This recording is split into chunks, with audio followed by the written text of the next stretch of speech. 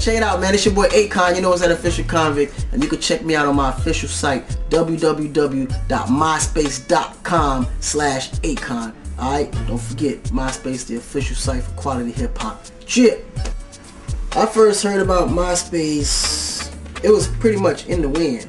I didn't know what MySpace was for a long time. Like, I just recently became a MySpace user about less than a year ago, really. Well, I definitely do check my MySpace sites. I answer a lot of questions. Of course, I got a team that also does it for me as well, because there's no way that I'm gonna sit here and answer millions and millions of questions in one day. So we do try to get through as many as possible. A lot of times, majority of times, I'm normally, answering myself. It's just that by the time you respond, it starts all the way to the back. So you may not get a reply right away. You might catch another 2 days before I respond to the question that I just answered to. Well, when we first put out the record, I had a great confidence that I would probably outsell a lot of the acts that I came out with at the same time. Only because I always felt like my albums were always longevity sellers. Like, I never really believed in the first week sales. Prime example, my first album, Trouble, only sold 17,000 the first week. I ended up selling 4.5 to 5 million records at the end of the day. So even at the time I was released around the same acts, then I ended up outselling them. So this album, I feel like will definitely do pretty much the same thing. Brick and Lace, wow, that's one of my first groups that I got signed to my new label, Con Live Distribution. We just released their single out last week to radio, which is doing pretty good right now. I met them actually through Jimmy Iovine. Jimmy had signed them previously through his Interscope and Geffen situation, and I was doing production with him. So when as we was working, I kind of fell in love with him. I just felt like there was something that needed to be a part of my situation. Man, working with Gwen, it was incredible. It was one of them situations where I was blessed to be in the same studio with her. Cause me growing up listening to all kind of music, even back when she was down with No Doubt, I always was like, man, I get to work with her. That'd be the shit. But I finally got that chance, you know what I'm saying? So we pretty much got in the studio and we just created magic in there. We collabed, like the chemistry in there was just incredible.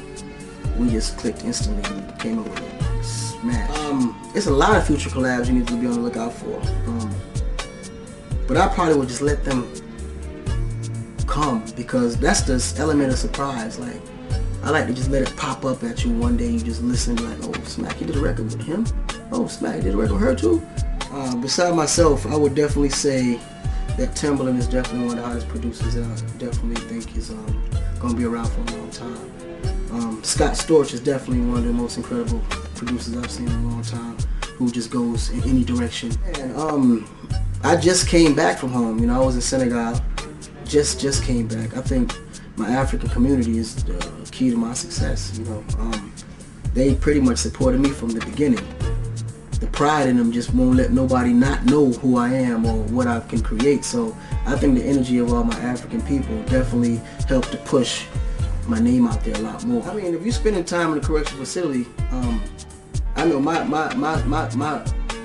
whole career, like my whole vision of what I was definitely thinking about came when I was in a very difficult time.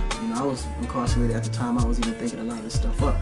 But what the good part about it was, had I been incarcerated, the thoughts wouldn't even came, because I'd have been so overwhelmed with other things to do, other new ways of trying to hustle, that I wouldn't even be thinking about a successful, legitimate way, means of getting money. So I would definitely look at that as more of a blessing, because I took that time to really focus on my future as far as what it is I wanted to do. One of the main songs that I was definitely surprised at how much love it got on radio was Mr. Lonely. When I put out that record, I was definitely expecting that record to be more of just a big pop record. But it seemed like every radio station gravitated to it, like to a point where I got tired of hearing it. It was definitely huge. And then Don't Matter is another record that I didn't think that urban radio would gravitate to right off the bat. But they definitely jumped on that record just as fast as the pop radio stations did. So those two records definitely was the two records I definitely was excited about and was surprised about how, the support system came from radios for them. My favorite experience this far was definitely the inauguration that I just left.